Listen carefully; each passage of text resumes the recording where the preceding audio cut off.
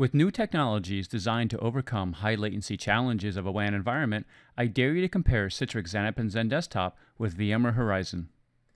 Before we can compare what we are to believe are similar capabilities, a VMware Horizon user must first understand that they are on a poor network connection and manually reconfigure their session parameters, which involves disconnecting, reconfiguring, authenticating, and connecting.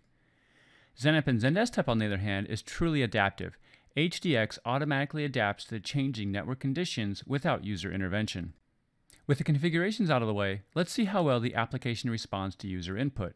On XenApp and XenDesktop, scrolling through Excel spreadsheets is smooth. VMware, on the other hand, shows a very jumpy experience, and the connection only has 150 millisecond latency and 0% packet loss. As these characteristics increase, the experience will undoubtedly decrease at the expense of the user. You might be asking yourself, how much bandwidth does the Citrix experience take to deliver a seamless and smooth experience? How about half as much as VMware Horizon? And this was for a single individual. Imagine the extra WAN cost for 10 VMware Horizon users, or 100 users, or even 1,000 users. The bandwidth savings can help mitigate any WAN capacity issues existing between remote users and an on-premises data center.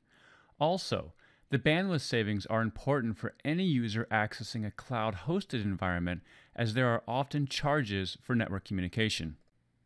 The latest advancements in XenApp and XenDesktop continues to lower bandwidth requirements while delivering a better user experience. To learn more, visit us at citrix.com/XenDesktop/dare to compare.